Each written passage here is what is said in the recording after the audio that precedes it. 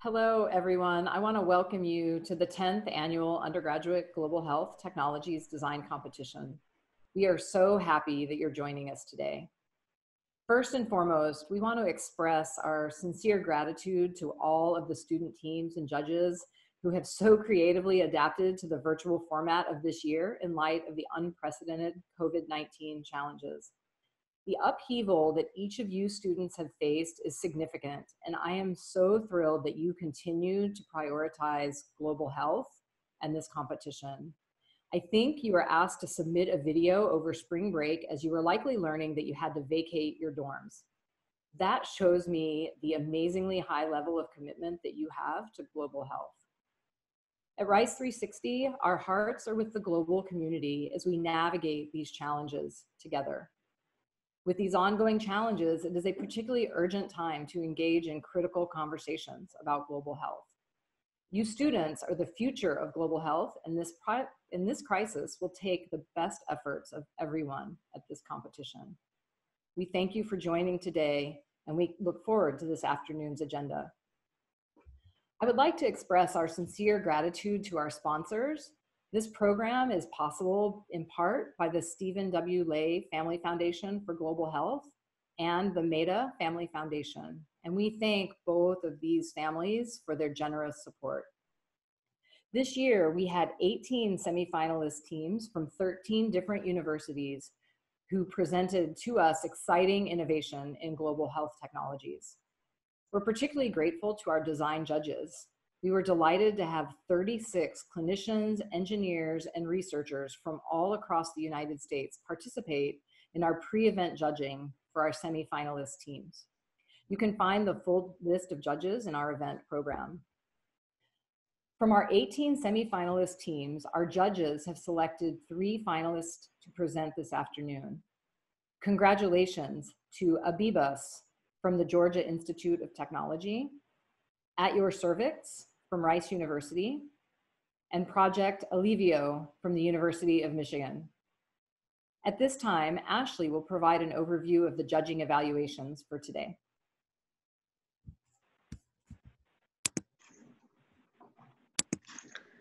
So before we get started with our first finalist presentation, we want to provide some guidelines for the competition today. In just a moment, we will begin with our first finalist presentation. We will play the team video, and each team will have 4 minutes to answer questions from our design judges. We want to remind everyone that teams were scattered across locations and many did not have access to their prototypes, so we ask our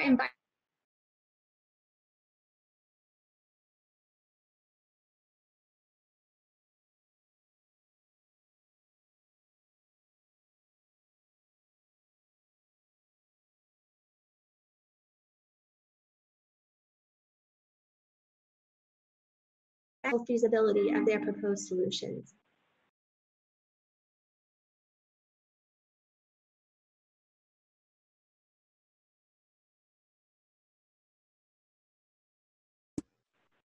Ashley, I don't know about everybody else, but right, we lost you partway through. I'm so sorry. Okay. So I'm sorry about that. Thank you for your patience. Maria, can you hear me now? Yes, I can hear you. Okay. We'll just do that again. I know that we're navigating some virtual challenges, so I'll try to begin again with explaining how our finalist presentations will go. So we will play our finalist team videos, and following the team videos, each team will have 4 minutes to answer questions from our design judges. Presenting teams will be judged based on how clearly they articulate the global health need that their technology seeks to address, their design rationale, solution, and status, and finally, on the technical and social feasibility of their proposed solution. Following our team finalist presentations, we invite our invited design judges to vote for first, second, and third place using our e-ballot system, which we will explain after the presentations. So we'll now just discuss a bit about how the question portion of the event will be moderated. Design judges, if you've been invited as a design judge for the competition, we ask that you virtually raise your hand in Zoom using the raise your hand feature.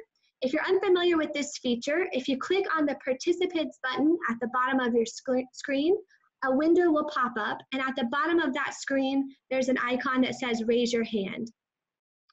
If you raise your hand, our moderator, our Director of Development, Karen Turney, will call on judges to ask questions as we interact with teams.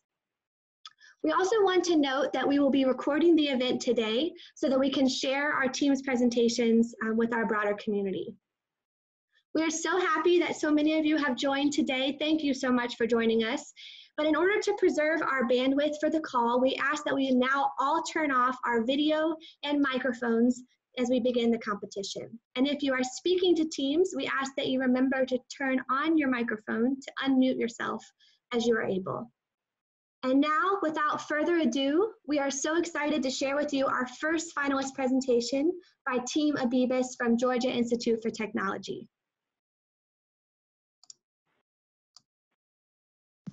Hello, my name is Amelia Fennell, and I am representing Team Abibis from the Georgia Institute of Technology.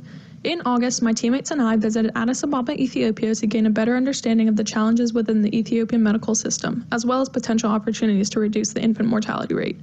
In this presentation, I will discuss our development of a means to combat hypothermia in neonates during transport within Ethiopian hospitals. With over 3 million births per year, Ethiopia has one of the fastest growing populations in the world. Although the under 5 child and infant mortality rates have decreased steadily, the country's neonatal mortality rate has remained mostly stagnant since 1990, contributing 49% to the overall child mortality rate. Thus, the Ethiopian government has identified the neonatal mortality rate as one of the most pressing public health concerns. During our visit, we met with and learned from the head neonatologist, Dr. Azra, at the region's largest hospital. She shared many personal testimonies and emotions and talked about the infants as if they were her own, yet with the detachment necessary when not knowing if those infants would make it through the night. At nearly 8,000 feet in elevation, Addis Ababa has a fairly cool climate. The corridors of the hospital are open air and are thus drafty and dangerously cold for infants transported in just their swaddling cloth. In cases where infants are transported to the operating room and waiting for their surgical procedure, nurses occasionally use a microwave-heated rice bag as a heating mattress, but this technique only lasts for a short amount of time and lacks reliability and safety measures. While observing at 3 of the city's largest regional hospitals, we noticed a lack of resources, including medical devices like transport incubators and other portable heating devices. Without these external heating sources, infants leaving labor and delivery become hypothermic before they can even begin to receive the help they require in the neonatal intensive care unit. In fact, a study by the hospital's neonatology department revealed that 80% of preterms become hypothermic and 50% remain hypothermic after 24 hours. Our device aims to combat hypothermia during transport of newborn infants throughout Ethiopian hospitals by doctors, nurses, and parents. The device involves 2 reusable and cost-efficient components, a wrap to enclose the infant and a heat pack containing a supersaturated solution made of vinegar and baking soda to be inserted into the backside pocket of the wrap. The heat pack contains the solution with a small metal trigger within a sealed bag. Flexing the metal trigger, as shown in the middle video, introduces energy which causes the supersaturated solution to crystallize and begin releasing heat. When it needs to be reused, the pack can be removed from the wrap and boiled back to its original liquid form. The device is lightweight, weighing just 1.4 pounds, and thus can be easily carried with an infant throughout the hospital. Multiple trials of temperature testing were performed to determine the thermal profile of our device on simulated patients, modeled using a filled hot water bottle. The team discovered from engineers at GE Healthcare that a hot water bottle with a certain volume of water has similar heat transfer properties to a hypothermic infant. During testing, the hot water bottle was placed in the wrap with the heat pack activated. Results showed that the device delays the onset of hypothermia by 1 hour when compared to the current swaddling method in Ethiopian hospitals. Additional safety testing and prototype iterating was completed in order to satisfy IRB requirements for clinical testing. As seen in the following graphs, we optimized our wrap, altering insulation layers to prevent burning and overheating but prolong euthermia, the period of ideal body temperature. Results show that the average maximum infant core temperature remains below 37.5 C, and the average maximum contact surface temperature is 38 C, remaining safely below the maximum temperature of 41 C per international standards for heating devices. During our visit to the Ethiopian hospitals, we learned that many of the devices used in the hospital are donated from outside organizations and do not have service contracts. Due to a lack of specialized equipment and parts available in-country, broken devices cannot be fixed and are retired to the basement. Unlike these donated devices, our device is made of material that is 100% obtainable in Ethiopia. Furthermore, it is reusable and low cost at approximately $10 per device, making it a sustainable solution for the medical system. It is a common occurrence in Ethiopian hospitals to boil large pots of boiling water, which can be used for brewing coffee each day. This provides an easy and feasible solution where the heat packs from the devices can be reboiled quickly within the hospital walls and do not cause the doctors and nurses to change much of their daily routine. In January, our team member Fatma visited Addis Ababa and received feedback from our main sponsor, Dr. Ozra. She is very excited about the device and very hopeful for its implementation post-clinical testing. Currently, we are working alongside a team from Emory University to obtain IRB approval to start clinical testing of our device in Ethiopia this summer. Based on the public health interests of the Ethiopian government, we believe we will be able to successfully distribute this product within the healthcare system. With this device, the hospitals can effectively combat hypothermia in the transport of neonates so families can return home with their healthy babies. Thank you for your time and the opportunity to participate in the RISE 360 Global Health Design Competition.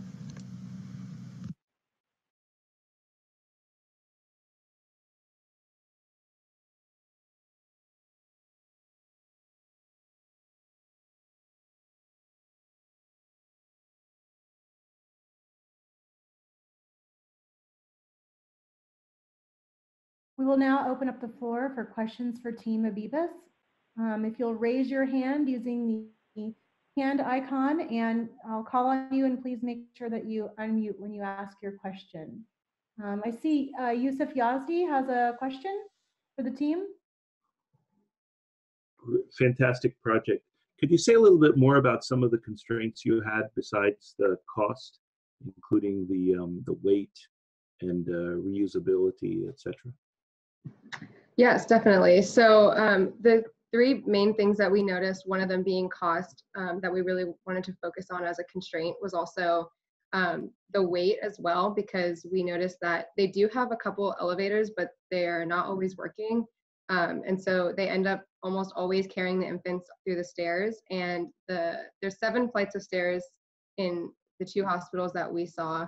And the NICU is always on a different floor from the operating room. So they are constantly, or like the delivery room, the labor and delivery room.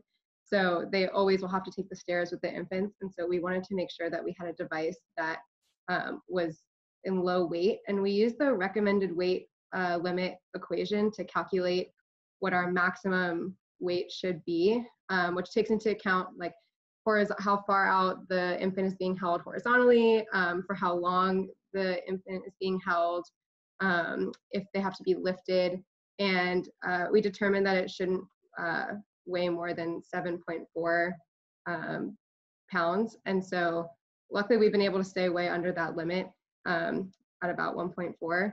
And then the other concern we had was that our device could be found, all those materials could be found in country, because we saw that all these devices that were being donated couldn't be maintained there because they didn't have contact with the original materials and the original company. And so we wanted to make sure that everything used for the device could be found there and could be made and sustained there.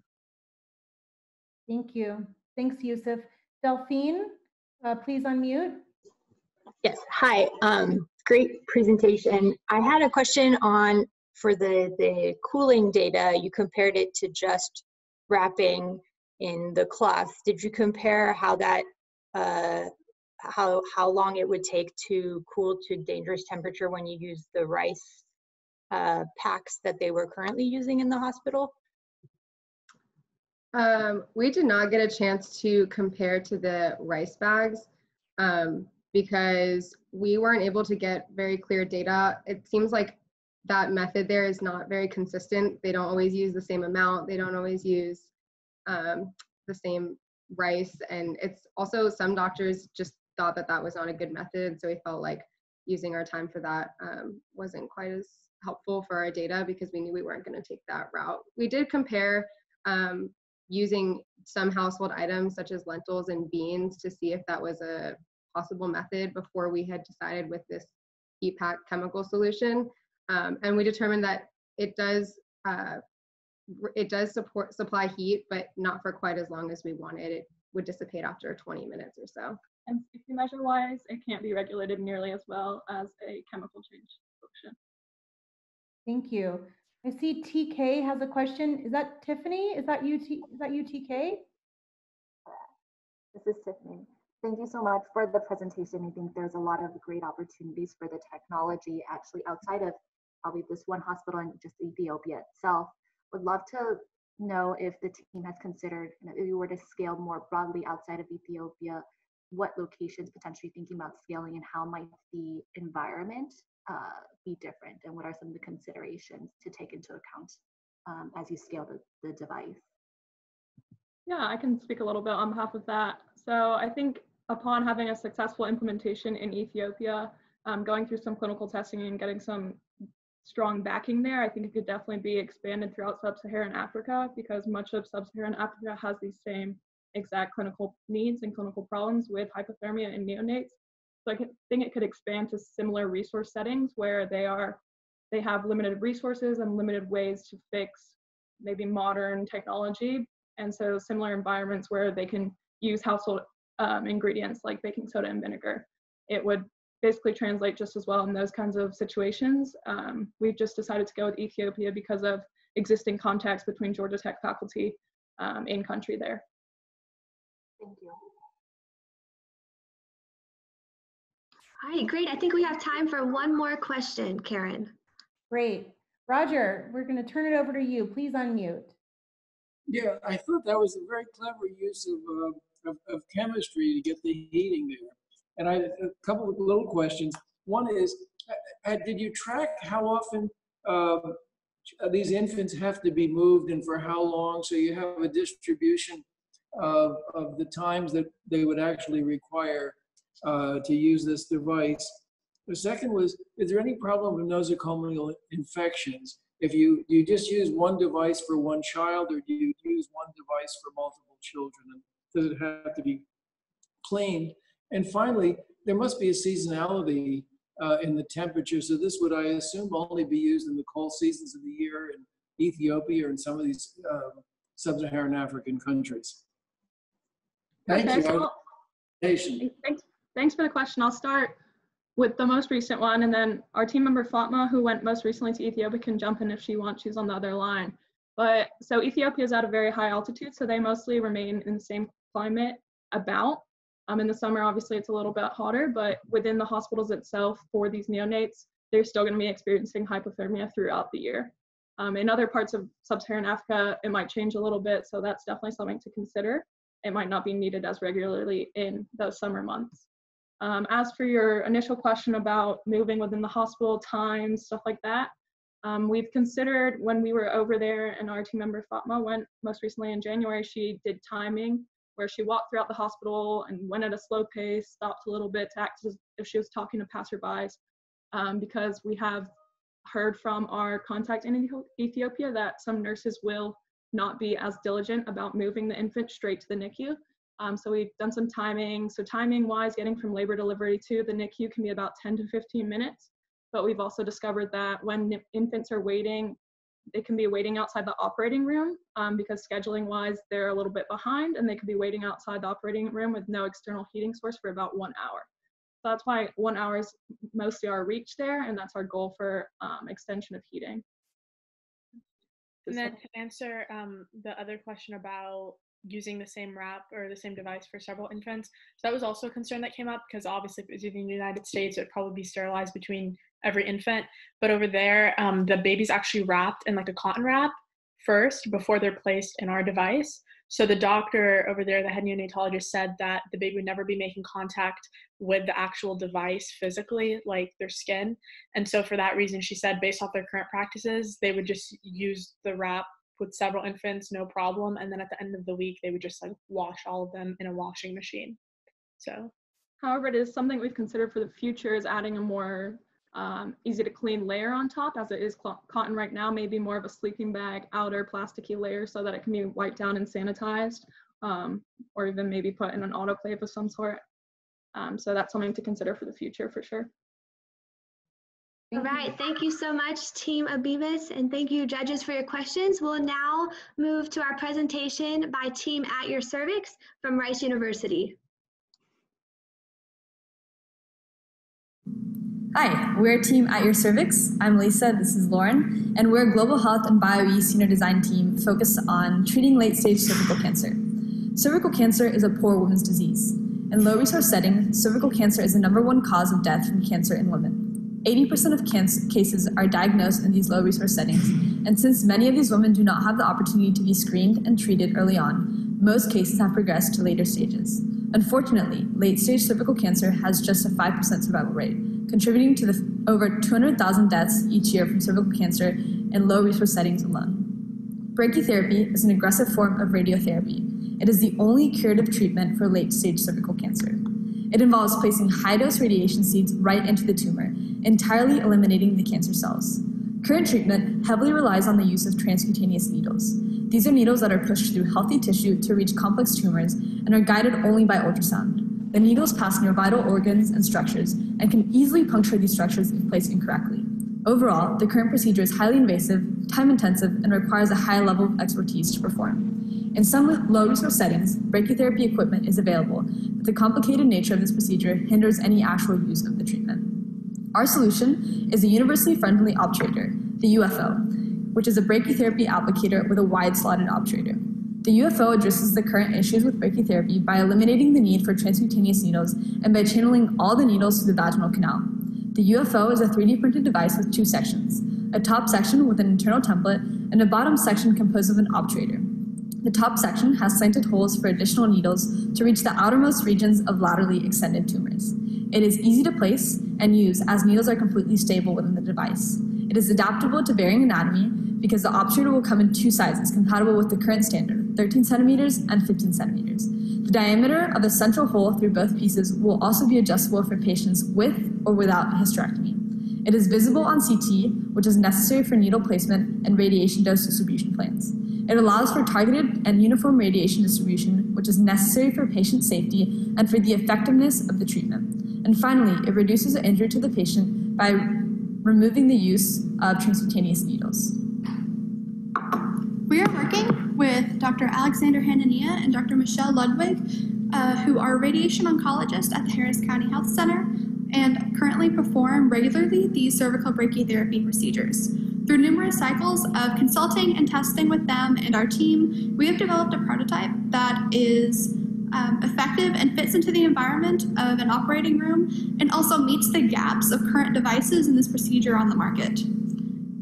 Through usability testing that mimics the procedure in the cervix and vaginal canal, we found that the arrangement of the needles using our device matches that of the current procedure. And as you can see with this, if this is the tumor and this is our device inserted, we reach these tumors through a laterally extended angle rather than through going through healthy tissue. We also found that we can treat a 9-centimeter tumor effectively, which is appropriate for the majority of cervical cancer patients and their tumor sizes. Additionally, through our testing, we found that our device reduces the probability of puncturing the bladder and rectum, which are severe complications that often occur in the current procedure. And we were also able to place radiation seeds in cold spots that are currently present due to the current equipment and the device and the way it works. As Elisa mentioned, we reduced the expertise required for this procedure because these needles are guided to the tumor, and this allows us to decrease the time required to accomplish this procedure. It currently takes 2 to 2.5 hours, and through using our device, our doctors predict that the procedure would take 1 to 1.5 hours using our device, which is a significant reduction in time, which is very important for the hospital, the patient, and the doctors performing these procedures so that we can treat more patients. We've created an effective device that is 3D printed. It is biocompatible and printed in nylon 12, which is currently used in many medical devices, and it's also only $55 with the current way it is printed, which is very cost effective and important for the implementation of our device in a low resource setting. Additionally, it's sterilizable and autoclavable so that it can be reused many times for numerous patients. And it's also compatible with the current equipment, which is the radiation sources and the scans and the needles from many different companies and different clinics. This year, we have developed a prototype to treat these late-stage cervical cancer tumors, and we're very excited about the progress we've made and how far we've come with our device, and we're very excited to see where it'll become in the future and the patients and who we will be able to affect with our device. Thank you for listening. We're so excited to get to show you what we've been working on. Thank you so much. We will now open up for questions again for At Your Cervix. We had one question come in on the chat for the team from Yusuf. How does the doctor control the depth of the needle? Someone from the team address that? Yeah, so I'm Susanna. Thank you all so much for being interested in our project and supporting us as we try to address cervical cancer issues. So with the current procedures, doctors have to guide needles using ultrasound.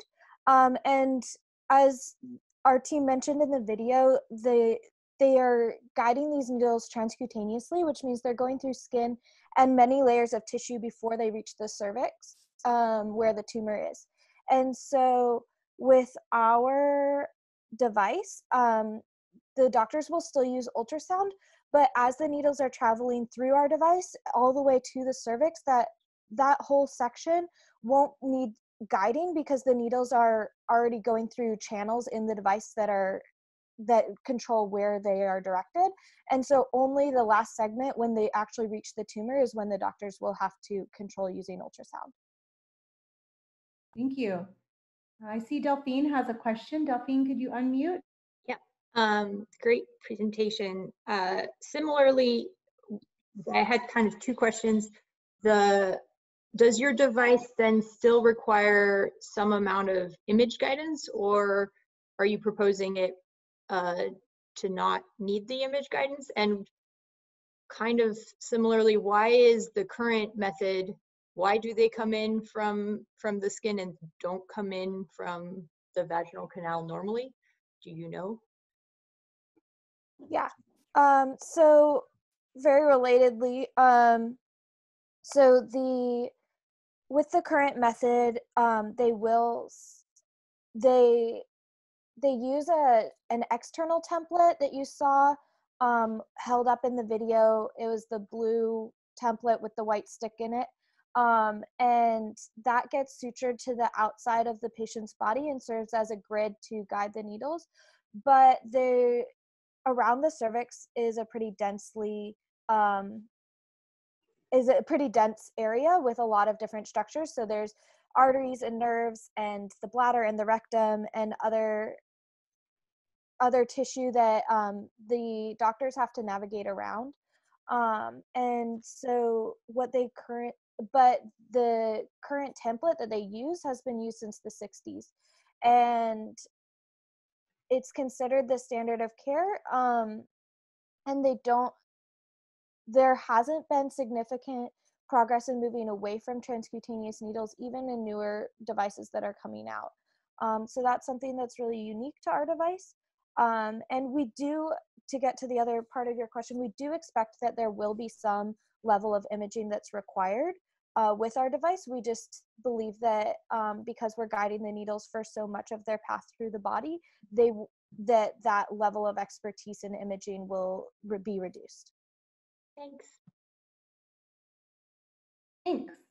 We have time, I think, for one more question from Jay on the group chat. Do you know what testing you have to do to certify it for radiation compatibility? I'll take this one. So actually, since our device is just the applicator, we're not changing the needles that are used to administer the radiation at all.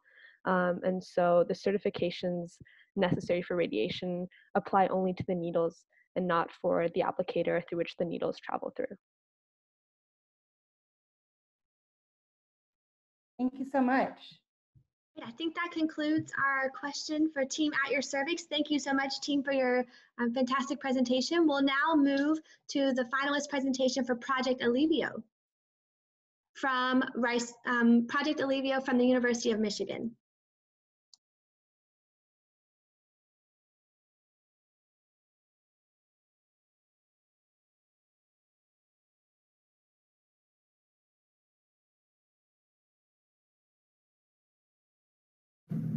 Hello. My name is Anu. My name is Allison. We're part of Project Alivio at the University of Michigan. We're really bummed that we're not able to be in Houston right now, but we're really happy that we can sit here and talk to you guys about our project and our prototype. So our team is working to build a low-cost medical device that will reduce the physical effort it takes for nurses to turn immobile patients in beds. So in low-resource areas like Guatemala City, nurses in public hospitals are really understaffed and overworked. So this can result in immobile patients not being turned as frequently as they should be, which leads to other problems like pressure ulcers or bed sores, as well as nurse injury from lifting heavy patients. So our solution is an inflatable air bladder that is connected to a manual foot pump and is placed underneath the patient so that when it's inflated, the patient can be turned around 30 degrees. And while we don't have our prototype with us at the moment, we do have a mini version of it right here. So this is our mini version. This is made out of TPU coated nylon, and we plan to have 2 of these laying side by side all along the back of the patient from around shoulder to mid-thigh. And with this, nurses can turn the patient on one side and then deflate and turn them on the other side as well using the manual foot pump. Our foot pump itself is secured to an aluminum base that can slide into easily for security, and it also has a 3-foot long aluminum handle that nurses can hold on to for extra stability. On top of the bladder, there will be a cover that will be waterproof and easily cleaned for sanitary needs, as well as this Boston valve right here that is a one-way valve and that can be opened on the first layer for easy inflation, and it stays inflated even when it's open and once the foot pump is removed. And then the second layer of the Boston valve can be opened for complete deflation so that when the nurse is done inflating the patient on one side, they can deflate and move the pump over to the other side to inflate the bladder on that side. So using a pump to inflate an air bladder and turn them in this manner is a lot less effort for nurses than actually physically lifting the patient and using a sheet to move them across the bed. And this also is a much more comfortable way for patients to be turned rather than being lifted physically and shifted across the bed in any way. So last summer, we actually brought our alpha prototype to Guatemala to test with our nurses and doctors and co-design team there. And they gave us some really good feedback and told us that it was a lot easier to use, it was a lot more comfortable for patients to use, and that there was definitely less effort to be put in when using this for nurses. And we were actually able to test it on one of our co-designed medical students there, one of the heaviest members on the team, and he reported that it was much more comfortable to be turned using the bladder itself rather than being physically lifted by one of the nurses onto the bed. So we hope to be able to do more testing on our device, especially in the areas of weight testing, life cycle testing, and usability testing when we return back to school. So in terms of feasibility, our solution is inexpensive. It's manual, so it doesn't need electricity to run, and it's fairly simple to assemble and use. And when we brought our alpha prototype to Guatemala last year, again, we did receive a lot of good feedback from nurses and doctors saying that the device was actually around the same price as their current solution, or if not cheaper than their current solution of foam mattresses and gel pads, which can range to from $30 to $200. And they also told us that implementation shouldn't be too difficult as long as we can produce good results from our safety testing. And our co-design team of medical students in Guatemala regularly meet with us on a weekly basis and are a huge help in the implementation process. So despite the small setback of not physically being at school to work on our prototype and our project, we believe that we're really close to implementing our solution in the hospitals there. So we're really excited, and thank you so much for listening to us today, and we hope to hear back from you soon. Thank you. Thank you, Project Alivio. We are now ready for questions. Do any of the judges have questions? Please raise your hand on the Zoom. If not, we have some coming in through the chat. How long will it take to inflate and deflate? From Christine. Hi, I'm Allison, so I can answer your question. With no one on top of the bladder, it takes around 20 seconds. And then when we tried to inflate it with someone around 200 pounds on top of it, it took less than a minute. So it's fairly quick to inflate. And then in terms of deflation, you just have to unscrew the valve, and it takes like a couple seconds for it to fully deflate. Great. I see Richard Jacobs. Rick has a question. Could you unmute, Rick? Yes, my question is, how do you get the bladders underneath the patient? Is that you need a shoehorn or some Vaseline or something like that? Yeah, that's a really good question. So originally that was something that we considered, but we really didn't want to cause further discomfort to the patient. So the bladder will actually be deflated originally, and the patient will be placed on top of the bladder. And so it will stay completely, it'll stay under the patient throughout the day and like throughout the night. And then in the mornings when the nurses come and make their rounds to change the bed sheets and whatever, the patient will be off the bed anyways, and then they can just like quickly sanitize or replace the bladder. And so will you place bladders on both sides then? So Yeah. Oh, sorry.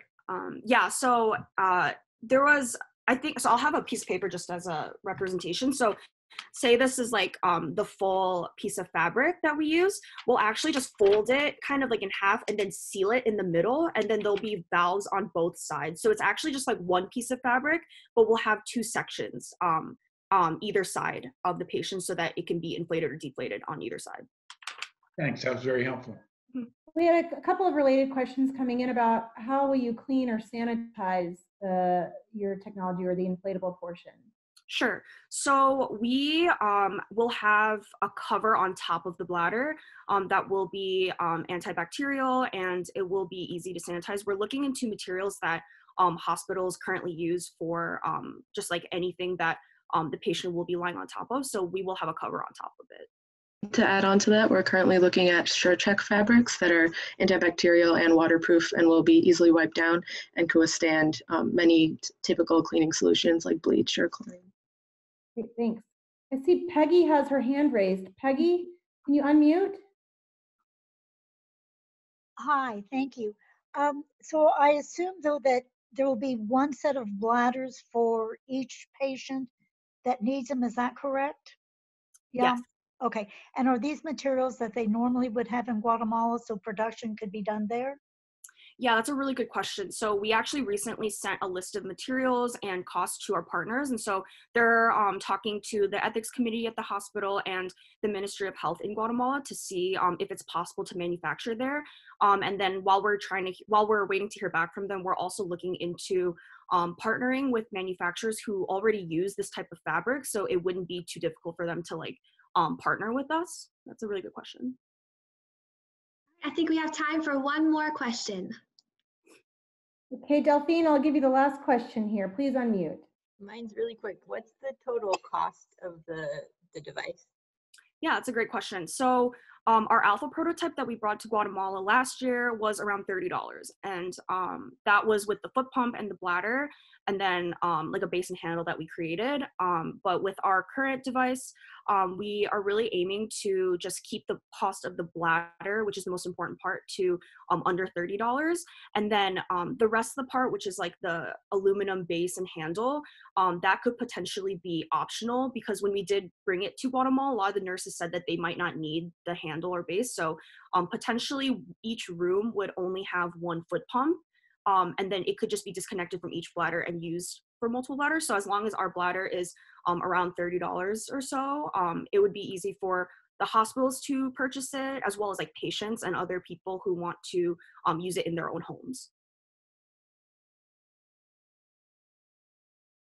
All right, thank you so much, Project Alivio. We will now move to our e-ballot voting for our invited design judges. And we do want to note here that we understand there may have been some connection issues with folks' videos or audios in this. And so we will post each team finalist video in our chat during this judging break. So if you did not catch all the team videos, again, those will be posted in your chat during this break, so you can feel free to view them. At this time, we ask our invited judges to please vote using the link that's now posted in the group chat, as well as shared with you via email last night. And if you need to retype the link into your browser, it's listed here. We will resume at 2:15 for the presentation of our 2020 RICE 360 Innovation and Leadership Award and the introduction of our keynote speaker, Dr. Taylor. Thanks so much. We'll see you right back.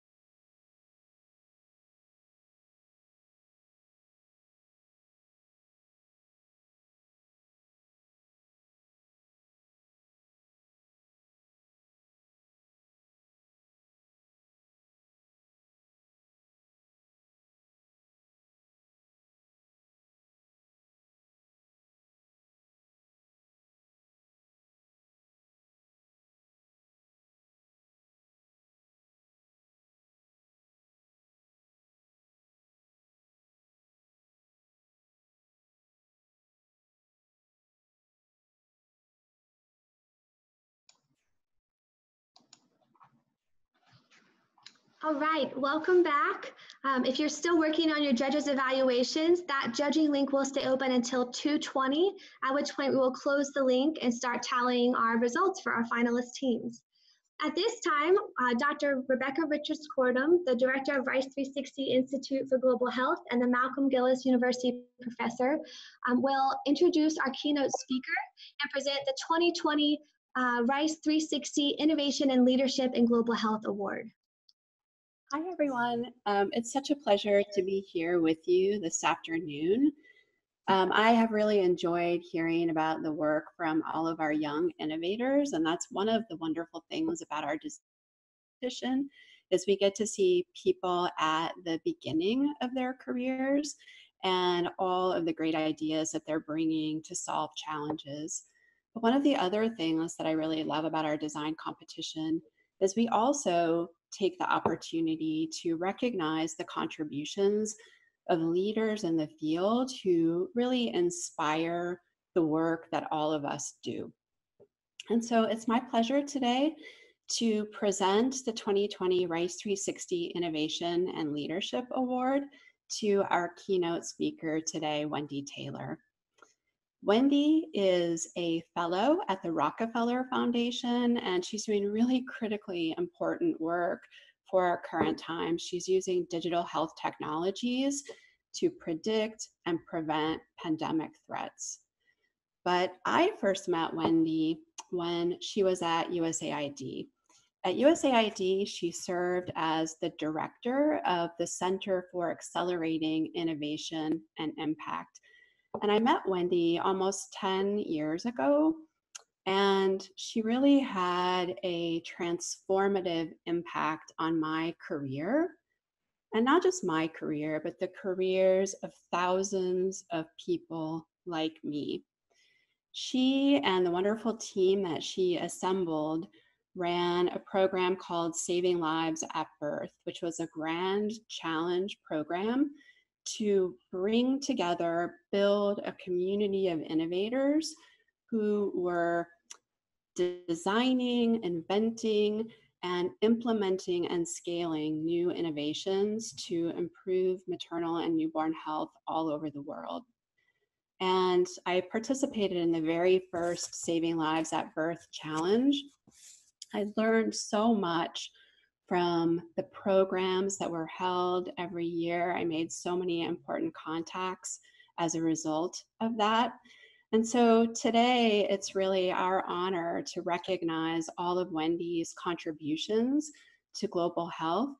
So Wendy, on behalf of our team at Rice 360, who you have inspired in so many ways, but also on behalf of thousands of innovators all over the world, and millions of patients and families whose lives have been improved by the work of that group. Thank you so much. We're delighted that you could be here with us today to address our students. Oh, wow.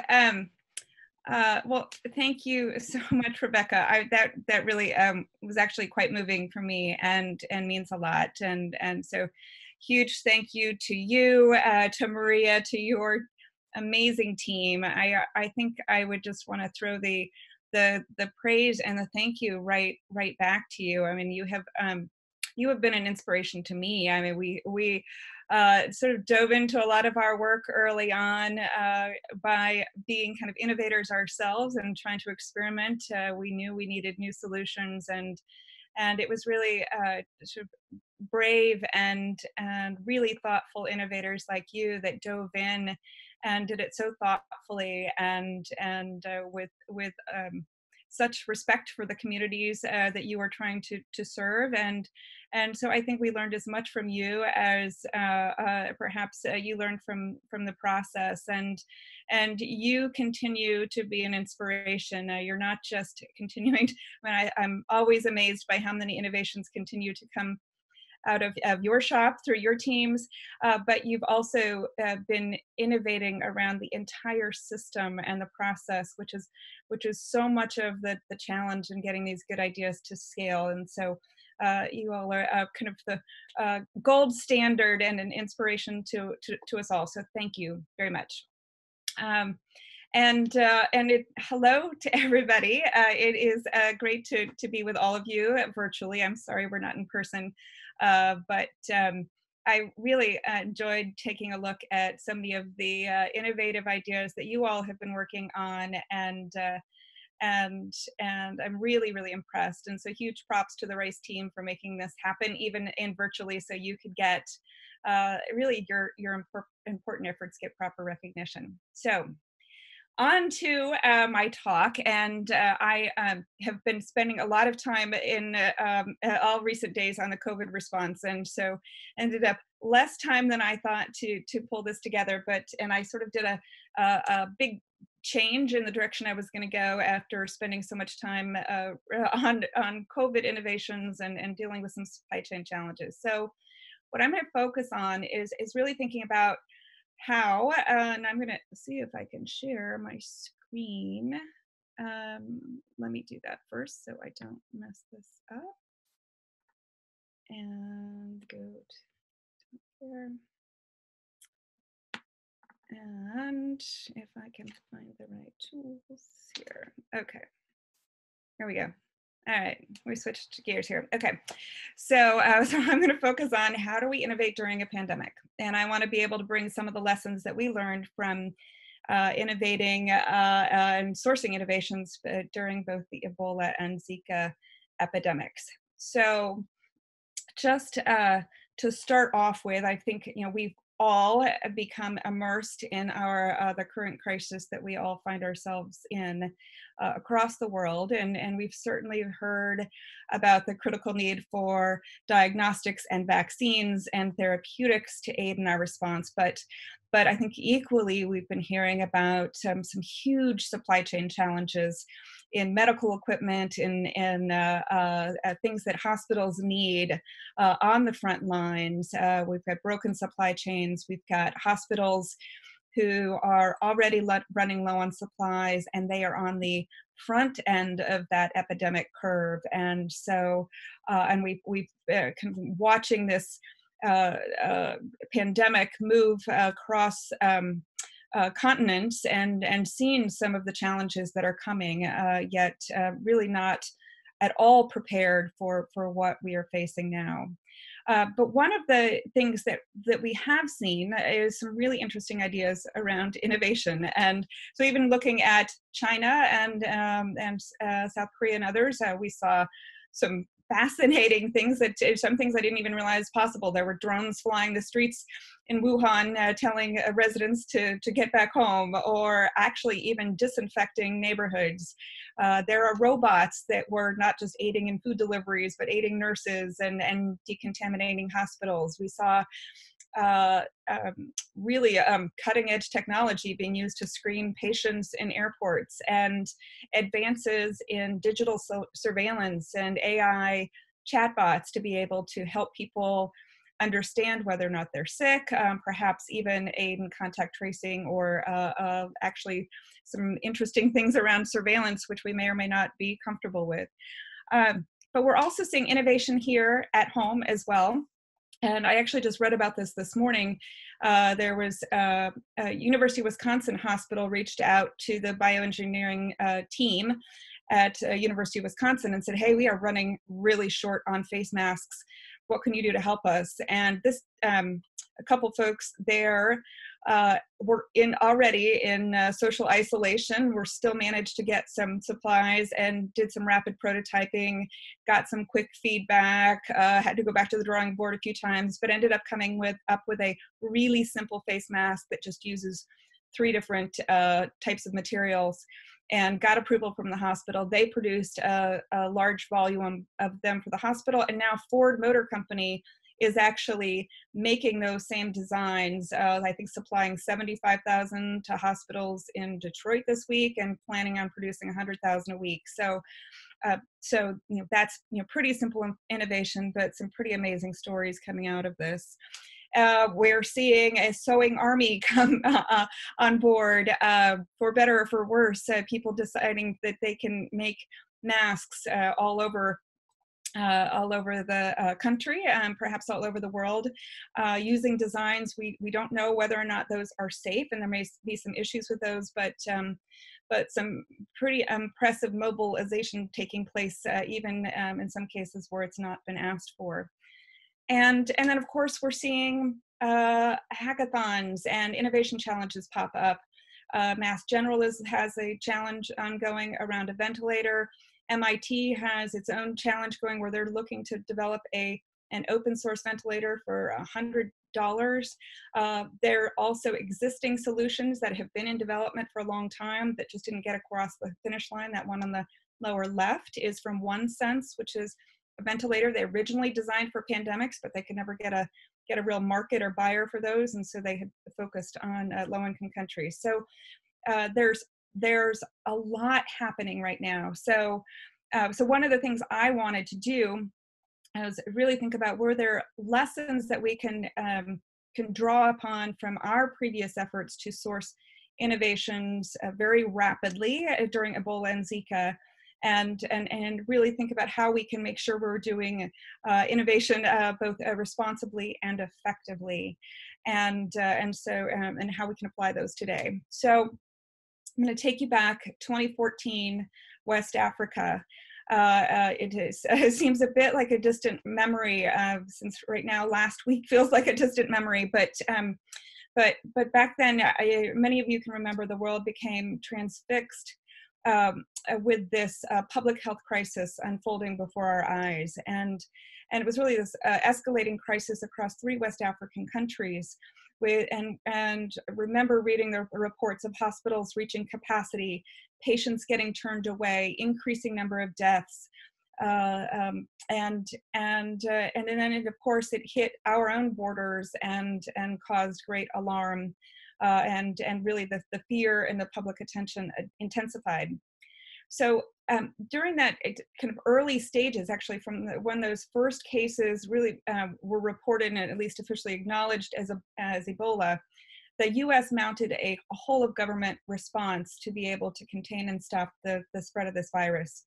So we knew it was a fight we couldn't lose, and we knew that the best way to control the epidemic and to stop the spread of the virus was to stop it at its source in West Africa. And so all of our attentions were focused on that. And one of the things we started hearing about were workers on the front lines who began to face a number of obstacles in providing adequate care and timely care to their patients.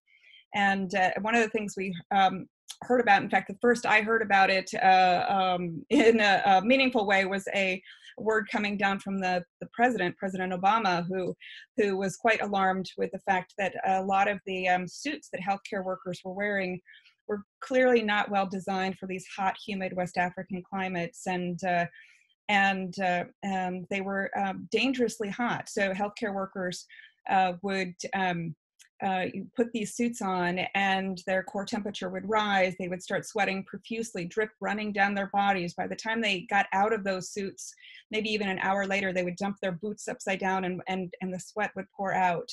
And really, they couldn't wear those for more than an hour or so before they had to get out of them just to keep themselves safe. But they also were limited, and you can see the ensemble here, limited by these visors, these goggles, which was really their only way to be able to see forward. And those would become fogged over very quickly, often before they even saw their first patient. And then finally, the third challenge was taking off this very complex ensemble and doing it safely and be decontaminated. And that was really where people worried that the risk of potential infection for the healthcare workers came in. So it was clear that this was an area that we needed innovation, and something that the president said, yeah, you need to find a way to help with this. And so my team, as we were leading innovation for global health at the time, said, well, we can jump in. And as we started to think very rapidly about how we could engage, we also began to hear about other problems. And so in addition to the suits, we heard about challenges with testing, getting samples from those who were suspected to be sick all the way back to the labs in perhaps a central facility that was running the tests, sometimes by air, by boat, by roads, and then it might take days to actually even get the results back to the patient.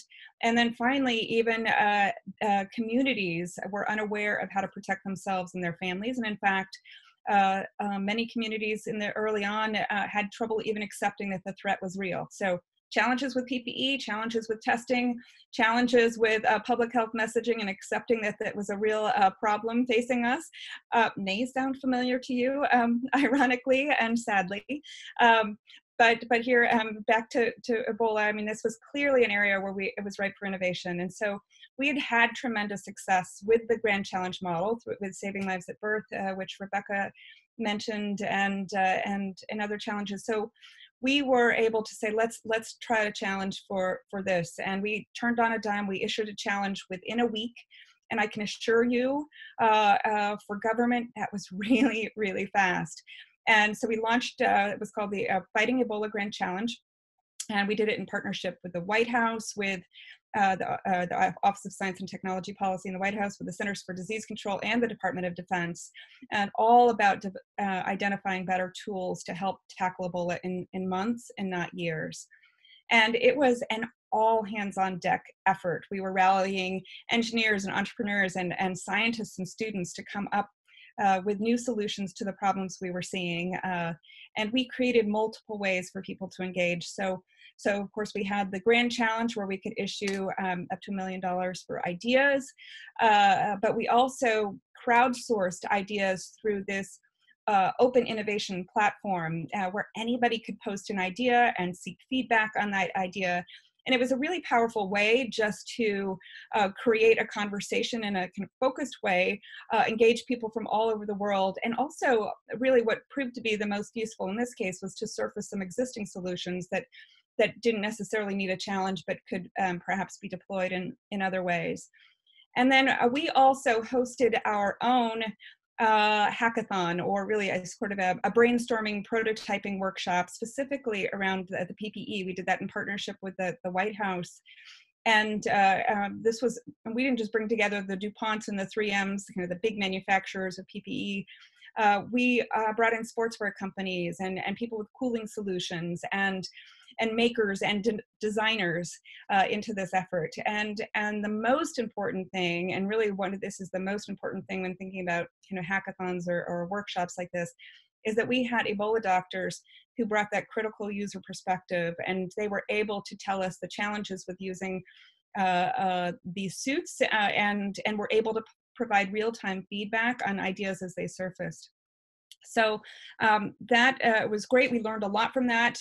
But then one of the really exciting things we didn't expect, the hackathons and these workshops popped up all over the country to be able to look for new solutions, including one at Johns Hopkins. And I saw Yusuf Yazdi in on your chat message, and he led a really successful one through Hopkins, which I can tell you about in a second. But we had 1,500 ideas come through all of these different platforms. So our daunting challenge then was to figure out how to sift through all of these very, very quickly, really in record time. We didn't sleep for days, I promise you, but we knew we needed to work faster than the crisis. And so I'm gonna give you just kind of a quick snapshot of the kinds of things that we found. We invested in a couple of completely reimagined suits, including one from the Johns Hopkins team that came from their hackathon, which completely reimagined the suit ensemble, making it much easier to don and doff these suits and potentially safer for the healthcare workers. There were cooling solutions that came through that open platform, which we didn't invest in, but we worked with another partner to be able to vet and test the ideas, and that partner in Seattle, with funding from Gates, deployed a number of cooling solutions. Then there were a range of healthcare worker tools, and one of my favorites was actually this wearable sensor that could be used on patients directly. It was disposable. It could provide key vital signs from temperature, oxygen saturation, heart rate, and a number of other metrics. They could wear it while in the red zone, and it could be monitored remotely by healthcare workers. But we also saw reimagined care setting, whether it was different ways to cool a tent or rapidly deployable kind of emergency healthcare units. And then one of the other things that we really didn't imagine at all were new innovations around decontaminants, and we got a couple from that as well. The one pictured here, I called it the human car wash. So instead of getting sprayed down, you could just walk into this sort of small little room and get decontaminated quickly. So we had a lot of ideas come through this, but this process, we invested in 14 of them, but we also knew that sourcing these innovations was not enough, and we needed to be able to our real objectives was getting solutions into the field as quickly as possible. And we know that even under normal conditions, in the best of times with the best of innovators, there are huge challenges to scaling these innovations. And hopefully you all have heard of all of these, but I'll just mention them. Everything from understanding the market, and many of our innovators that we have funded across multiple challenges really kind of lacked that sort of skills and resources to be able to understand and identify their target market and align with those market realities. I'll throw in here also really deeply understanding those end users, the customers, and the buyers. The entire all of the various players along the way that have an influence on your product, but also finding the right pathway to scale, and that's one is even just how to operate in these developing country markets, but two is even just being able to figure out what is the right business model. If you are a student innovator or your innovation coming out of a university, is your plan to launch your own social enterprise and take the idea forward yourself? Or do you want to license that technology to someone else that can? And making that decision at the right point in time. You also need to have the right team in place with the right skills to be able to make these decisions depending on which path you follow. And you need to be planning for product introduction really at almost the earliest stages of when you start development of your product, and even as you're thinking through the prototypes and kind of beginning that process with the end in mind and planning all the way along. You need to raise the funds, which is always a challenge, and also bring on the right partners at the right time. And that can include everything from a partner that might help you test in your target markets. It might be that same partner could help you scale your innovations later. It might be a manufacturer that you want to bring on board early on. And so all of those pieces are really, really important. So that can really slow down the development process. But we knew if in this case, as we were innovating in an emergency, and we wanted to put these solutions into healthcare workers' hands quickly, we needed to smooth all of those challenges out and try to smooth that pathway as much as possible. So, so one of the things, of course, we did was infuse that quick cash to take the cash challenge off the table.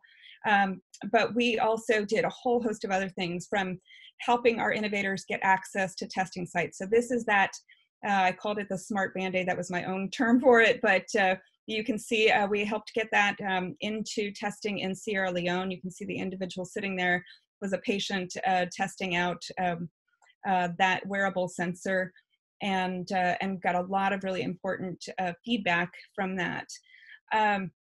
The other is even helping get critical user feedback. This was one of these deployable emergency treatment facility. The team from Baylor originally thought about actually using shipping containers to have rapidly deployable treatment facilities. And they're ubiquitous in many parts of Africa. Yet they heard very quickly that those were really not easy to move, too big, not nimble. They needed something lightweight that could be compact. So they redesigned the whole thing, and you're seeing play out right here, a team of 4 people be able to set up this, this emergency facility that could be used very, very quickly, and just did it in about 5 minutes.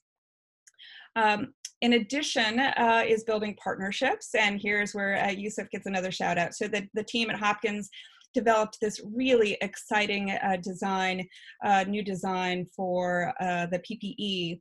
And one of the things that we helped do is bring in DuPont as a partner. And in fact, we brought a lot of those manufacturers in even at the early stage. So just like you guys did today, we had a pitch competition for many of these innovators and had a lot of the manufacturers in the room so that we would have them there at the start of the process. And that was, I think Yusuf and others can talk about how helpful it was to have that manufacturing partner there early with them. And then, oops, sorry, I didn't take that extra slide out. And then finally, even working to connect innovators to the key influencers and buyers. So we worked with WHO. They hosted several meetings for the innovators. They brought in individuals from ministries of health, many countries, to be able to see these different products, provide feedback, but also to raise awareness that they would be coming down the pike soon. And Médecins Sans Frontières, which is one of the real leaders in Ebola response, hosted innovators at their mock Ebola treatment unit in Brussels to be able to review all of these innovations together and see which ones actually worked really well for them. So, and then even beyond that, we anticipated challenges with having to change protocols and that would be necessary for procurement or regulatory challenges for some of our innovators. So our team was also working on that end to be able to work through those and influence those who were in a position to change things, even going so far as to hire a consultant to sit at WHO to develop some of the new standards around the PPE that would be necessary for procurement. So all of these efforts are really, I think, helped move the needle. So I just want to quickly be able to think through some of what we learned that can help today. And I'm going to go through this fast because I know I'm running short on time. So one thing is, on the innovation side, on sourcing innovation, we certainly knew and I think kind of reinforced that grand challenges are a really effective tool at being able to source ideas quickly. It's a sort of galvanizing event, creates this all hands on deck moment. And it was amazing how many people were able to respond and generate ideas very, very quickly. The other thing I'll mention is that, it's nothing like a crisis to be able to break down barriers and working together. And that was true even within the federal government. And we, this whole of government approach, we had that with a challenge as well. And agencies work together that didn't worry about turfs and turf issues, and everybody can roll up their sleeves and provided input and feedback and work collaboratively. And I have to say, it was one of my proudest moments working in federal government to have that come together so well. But I also mentioned, how you ask for ideas makes a big difference in the diversity of the ideas you get. And if we had only done a prize for a suit, we would have missed out on a whole bunch of great ideas. And I pulled up this other reminder that we actually did a second challenge around combating Zika. My original intent had been to do a grand challenge for future threats because we felt like we had proven that we can source innovations in a crisis, but boy, it's a lot better to do it when you're not in the middle of a crisis. But we couldn't actually get any money, ironically, for preparedness. And so it wasn't until Zika came along that we were able to get the money, and we sourced ideas both for Zika and future threats. But through that challenge, saw a lot of innovative ideas in areas we also couldn't have imagined. And then I'll also mention that good ideas can come from anyone and anywhere. And the Hopkins team ended up getting a lot of great mileage of the fact that they had a wedding dress designer as part of the sort of wide, sort of diverse array of thinkers that were part of their original hackathon. Bringing unlike minds together can create new ways of thinking. But also, one of our most successful innovators came from perhaps an unlikely place. On the right-hand side, you see these were college seniors at Columbia University that developed that colorized bleach, which I'll show you in a second. And it's been one of our most successful innovations. They created a business as soon as they graduated and have been flying high ever since.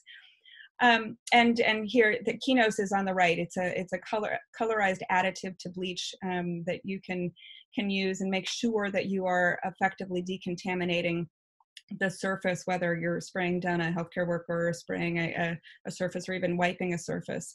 And so I actually highlighted both of these. These were two of our most successful innovators. The other one is Shift Labs with just a battery-powered drip monitor to be able to control IV fluids.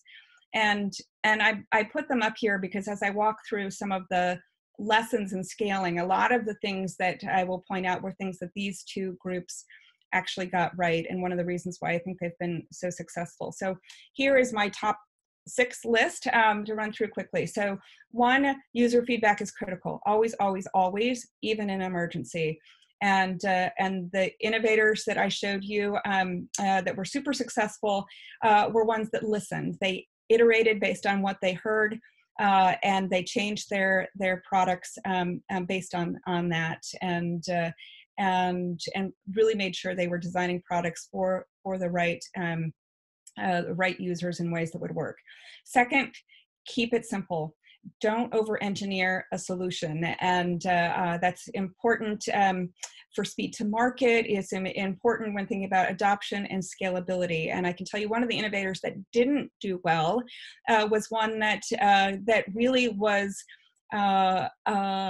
focused more on a lot of the bells and whistles. That's really what they wanted to do, but it was not what the market needed, and they had a real challenge in actually bringing that idea forward. But also, don't reinvent the wheel if you don't have to, and I think that's a good lesson in frugal innovation. It was a good lesson for a lot of the information technology, digital tech solutions. There's a lot of ideas already out there, and as we even look at solutions today, there may be things that we can tweak much more easily than starting from scratch, and move them faster. And then third, partner early.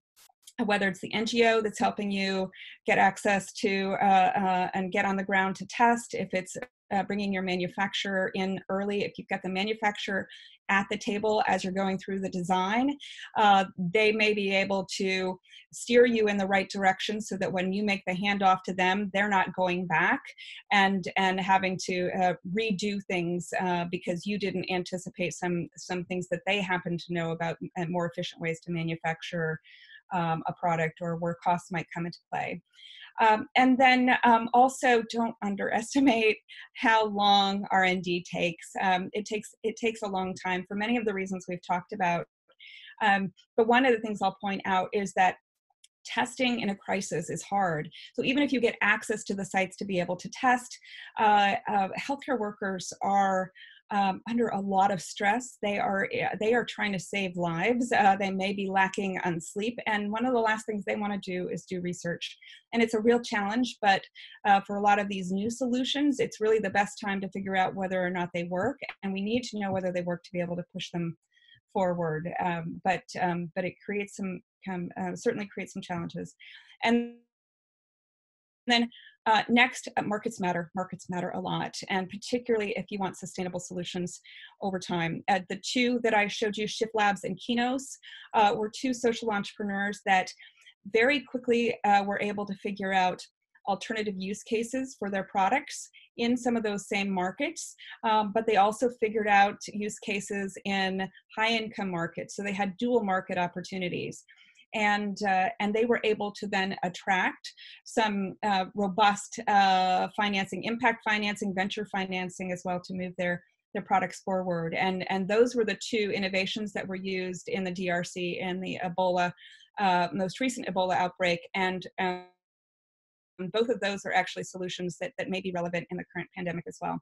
And then finally, just anticipate and remove roadblocks, have your partners remove roadblocks, have your donors remove roadblocks.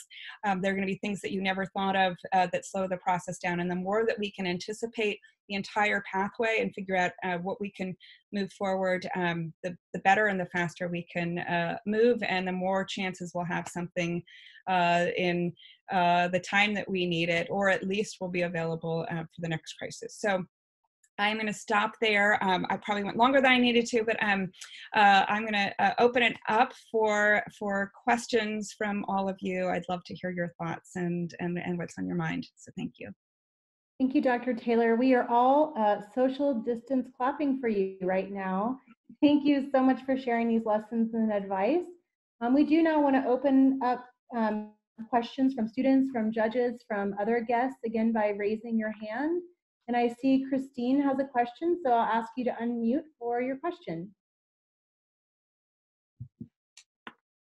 Hi, thank you so much for your wonderful keynote speech. When gathering user feedback and determining partners, how do you decide on what markets to enter? Like how big of a scale is too big or too small? What are your deciding points for that? I think, and it's a great question, because I can tell you, even from innovators that we worked with in the past, it's really important to choose your initial target market.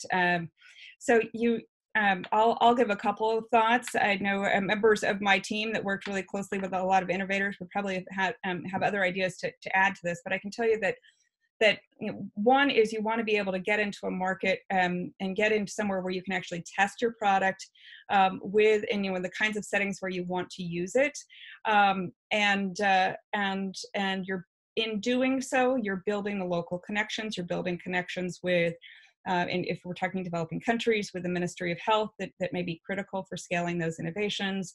And we did see a few innovators find some partner just because they had a relationship. It might not have been the right testing site. There might have been conditions in that country that were really not amenable, whether it's policies or or the number of patients that they needed in a particular area. So you choose your site poorly, it can be a real challenge for testing, but also it helps, you're building a lot of goodwill and buy-in to be in a place where you have a chance of actually scaling well initially. And so you really have to think through not just where's the best place to test, where can I build partnerships and relationships, and where could I potentially not just develop that proof of concept, but even get some kind of ground, lay some ground in terms of scaling that innovation. So it requires thinking it through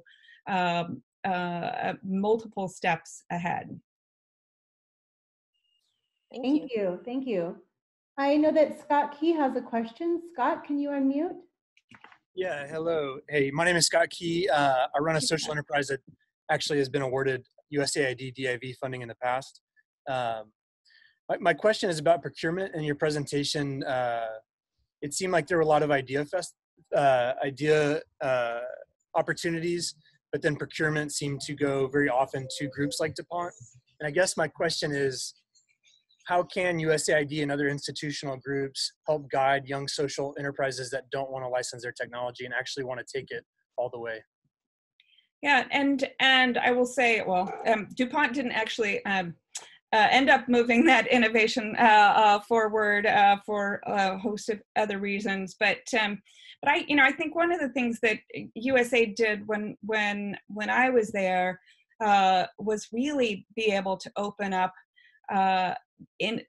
opportunities for innovators, for social entrepreneurs that were not the big players, to be able to compete and move their ideas forward. And we created accelerators to be able to help a lot of the smaller social entrepreneurs who are kind of new to this be able to figure out and find their way through the process. And DIV, that you mentioned, that Development Innovation Ventures was one of those mechanisms that was really intended, like Grand Challenges, to not just give money to the usual suspects, the big players, but to open it up. And I think some of that has continued under USAID under this new administration. And I think those kinds of efforts, in my view, our efforts to do that, to open it up to a whole new range of solvers, new entrepreneurs and innovators, has really opened up the landscape. We've built entirely new creative pipelines and solutions that have changed landscapes and are changing lives. And so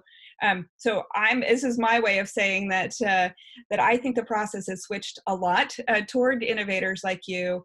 That is not to say it's not still hard. I know that still the funding out there is still feels few and far between, and we need a lot more of it. But keep at it. It's really important.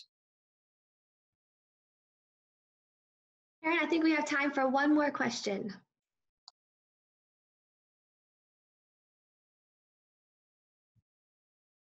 Wendy, are you back? I'm here.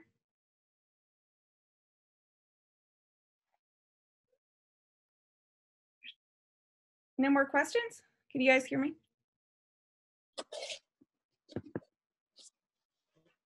I'm sorry, we have one more question. I think I got kicked off somehow. Roger has a question. Go Yeah, ahead, Wendy, I thought that was a terrific presentation with all the ways that innovation can be brought into a problem like that. We're involved now, enmeshed in this COVID outbreak, and there are going to be hackathons coming. Insights into how to do that or experience that you brought from your other hackathon to something like this that's going to be occurring now and probably in the near future. Lessons learned, I would guess. And the use of local people, because most of the problems that we're interested in what's happening in Africa, and much of the innovation will have to come locally, but with some stimulus from outside, whoever has good ideas. Give us your thoughts of how to do that. And you cut off a little bit, but you were asking, yeah, and is that Roger Glass that I recognize your voice? Yep, it's amazing. Okay, hi Roger. So you're saying you all are thinking about for COVID potentially doing hackathons or challenges, and particularly you're thinking about developing countries? Yes, exactly. In Africa, we're really concerned about Africa as the next frontier of this. How do you organize this? How do you go about it? Yeah, I mean, so one of the things with the grand challenge is, and the beauty of it is you can sort of move fast and put out a call, design it well so you get lots of different ideas. You say that you're interested. This could be a grand challenge that's issued for COVID that is partnership with NIH and other parts of HHS, CDC. You could have USAID as part of this. You could have the Office of Science and Technology part of it, and a signal that you're interested in solutions both for developing countries with low resource settings as well as solutions here in the U.S. And you're looking for a range of different solutions. And so my suggestion is, one is to cast a broad net, because there are ways, there are solutions that you might not have thought about, and then you also have to think about, there might be things that that would have worked really well in before, when we're not in this social isolation world. So how do you do hackathons when you can't put everybody in the same room together? There might be ways to still do it, and ways to organize the thinking. There could also be you want to be able to get ideas and think about if there are supply chain challenges, are there solutions that developing countries can either develop on their own, or using open source innovation can manufacture on their own, or they could develop them sort of kind of for so continent wide, and share across. So I think, and I'm happy to have conversations with you offline to think about how to do that and how to draw lessons. It is, I think it would be a great idea to be able to think about where's their role for innovation, in addition to thinking about what are some open source solutions where we just need to actually have market shaping solutions to incentivize local manufacturing, because we're never going to be able to get the supplies there because the supply chains are broken, or our planes are not moving, or whatever it is. We have to anticipate further shutdowns. And so it's going to require a lot more creative thinking, but I think it would be an important effort to move very quickly on, and you might get some great ideas. Thanks. Sure. All right, thank you so much, Dr. Taylor, for your incredible keynote. At this time, we will move to announcing our finalist team awards. And thank you all. Great to see you. Thank you so much, Dr. Taylor.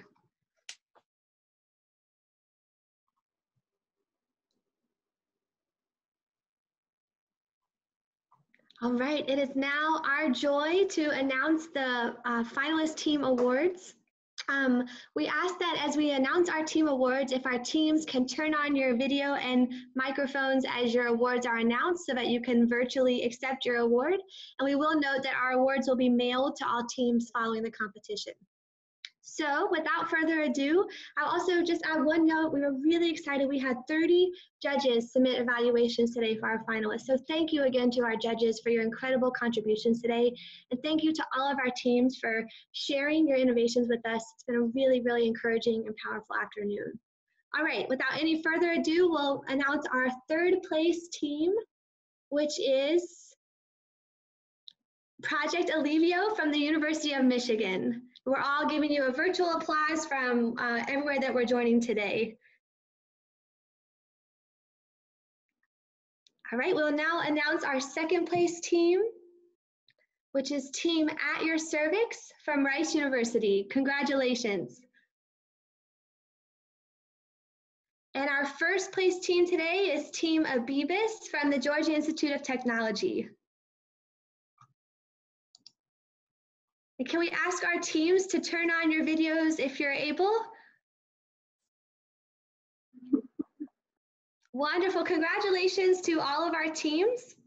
And now we're going to try something new on our virtual format. It's really powerful, this event, to bring together such an amazing global community. We have colleagues joining us from all over the United States today. We have student teams from our semi-finalist groups joining from Ghana. We have some colleagues from Tanzania. So we're very encouraged by this, bringing this global community together. And so now from all over, where we're all joining remotely to be together virtually, we'd like to give a big warm round of applause virtually to our team. Unmute microphones again for team. Thank you. Thank you guys. Congratulations. Congratulations. Congratulations. Congratulations. Woo. Great work. Way to go. Congratulations.